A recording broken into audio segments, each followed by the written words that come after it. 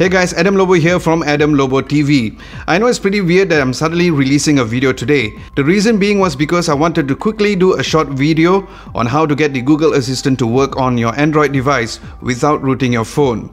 The Google Assistant has always been available for Pixel devices, but has just announced that they'll be releasing it for other Android devices as well. But the thing is that it's releasing slowly according to regions. So if you are like me, where you're not sure whether or not it'll be available on your region, or if you're impatient like me and if you want it right now, this could work for you.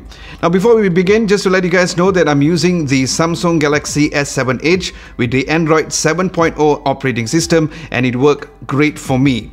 Now the first thing you need to do is to go to your settings, go to General Management, go to Language and make sure that the English United States is chosen.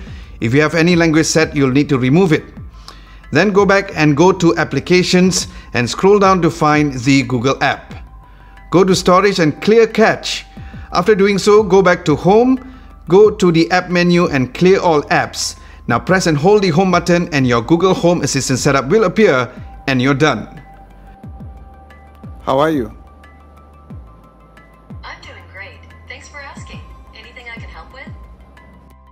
Now for some people it only worked after rebooting the phone, so you can do that if it doesn't appear, but it worked for me without rebooting my phone. And yes, the Google Assistant will work similar to your Google Home commands if you have connected devices as well, and every other commands.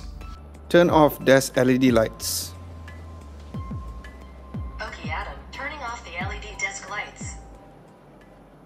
Thank you for watching this quick video of mine. If you found this helpful, hit the like button and subscribe to Adam Lobo TV. I'll be very much appreciative, and I'll see you guys in a few days for my usual weekly videos.